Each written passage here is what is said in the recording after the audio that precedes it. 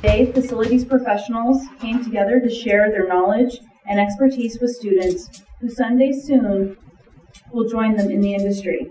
I learned things about the profession that are extremely important. Who wouldn't want to see a 40,000-pound door that sits there and is held on by the vacuum behind it?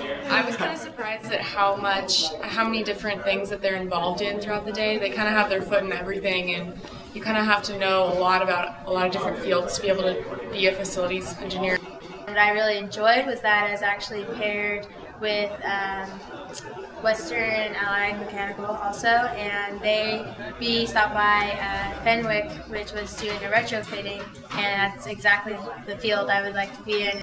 They showed us basically the entire construction process. They said that they had over 40 subcontractors working on this one facility at one time.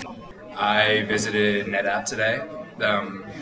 What I really liked was being able to pretty much be, not quite one-on-one, but being able to really pick someone's brain who's been working there for a while and really get to know what they do on a day-to-day basis. And yeah, we toured Slack's campus and saw I was mainly the part I liked about it was being exposed into the construction field, because one of my focus right now is into sustainability and green design.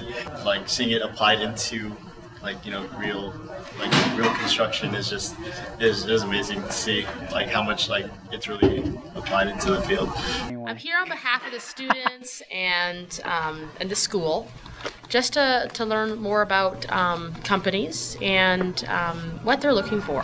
And this is in terms of even interns, or even what programs they have available, and also what types of skills and assets they want when they hire people full-time after graduation. But we want to share this experience with a lot of your classmates who couldn't come this year, so next year. What would you tell them about this experience that would get them to want to come out here again? I went from knowing absolutely nothing this morning to feeling like I could definitely choose facilities engineering as a career for my future. The facilities professionals have been really nice, really outgoing, easy to talk to. I can assure you that they are amazing and cool guys. And I would recommend it to anyone. I wasn't really looking for a career in facilities engineering before, didn't really know about. After shadowing someone today, I would really consider it in the future. It seems like a really cool, rewarding job. How much did it cost you? $5. What? $5? Is that all? Yeah. And you got lunch and a nice dinner? Beautiful exactly. Dinner? Yeah, it's a great deal. It's a steal.